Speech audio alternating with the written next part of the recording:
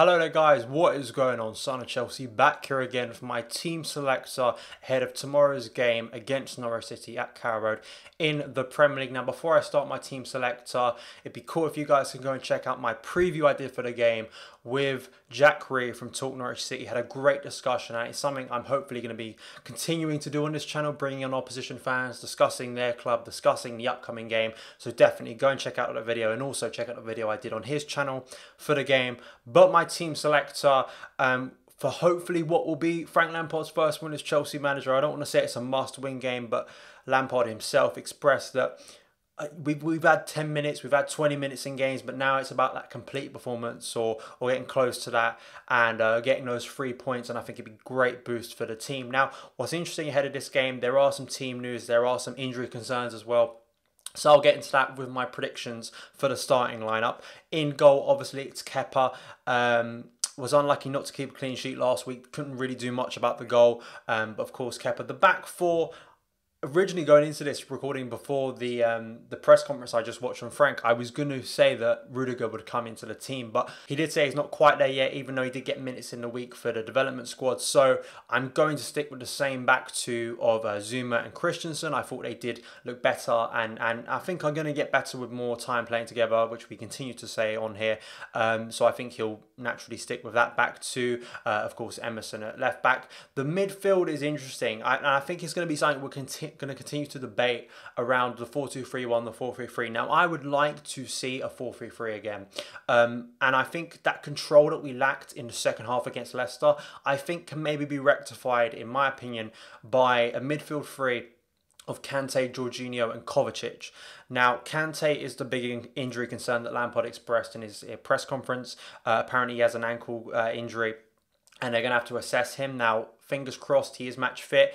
And as we have said before in relation to Kante's fitness, we are still only in the third week of the Premier League season. So we don't want to risk a longer term injury here. And with the international break coming up, it's something that Chelsea are going to have to monitor closely and sensibly, as well as the inclusion of Champions League football coming up soon as well. So, but hopefully he will be fit, and if he is fit, I think that would be my midfield three. I think looking back to that Liverpool game where we did have that control, just not burning out too quickly, and I think Kovacic definitely can allow that in a free, and has got the ability, passing ability as well, I think, to do that. Now, I did say in my predictor last week that I would like to see Mason Mount tried out on one of the wings. I just think I want to see him start again. I think he deserves to start after the goal last week, and Lampard said as much in his press conference. So I think Mason Mount is a goal threat and deserves to start. So I'd start him on one of the wings, and also I'd start Christian Pulisic again.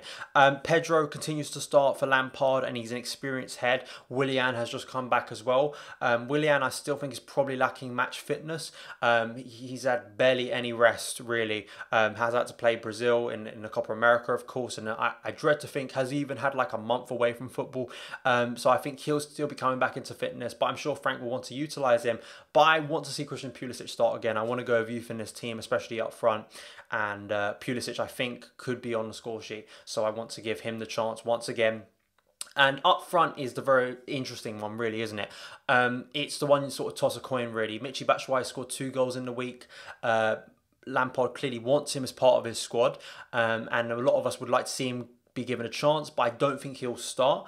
And then you have it between Tammy and Giroud. You're going to go with the youth of Tammy, who's been unlucky in some cases, or you're going to go with the experience of Giroud, who has been, out of the 3 strikers, or the 2 that have played, the one that scored the goal. So I'm going to go with Giroud. I just think he's an experienced head.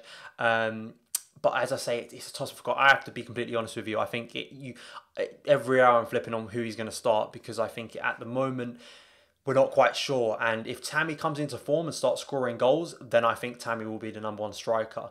But I think Giroud at the moment is that head that you can sort of trust to give a level of performance, and has got the ability to score a goal as well. So, and create chances in space and hold up the ball. But I think something Simon Phillips touched on in an article he wrote for Talk Chelsea was, we're going to need to stick with one of the strikers. I know Lampard's adapting at the moment, and absolutely we need time. He needs time to find out his best 11 and what that team is going to look like. But just in terms of week in, week out, changing strikers, and it completely disrupts the rhythm and where a striker needs to be for the attacking players, from the midfield players, knowing where a run that Giroud's going to make different to a run maybe Tammy's going to make. They're different players.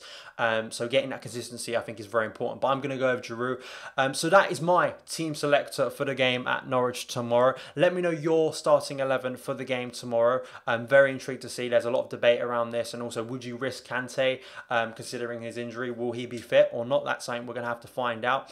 If you did enjoy this video, guys, make sure to hit that subscribe button, also hit the notification bell to never miss an upload. Also give me a like if you did enjoy the video. Thank you guys as ever for watching this video. Follow me on Twitter at Son of Chelsea, and I'll see you again.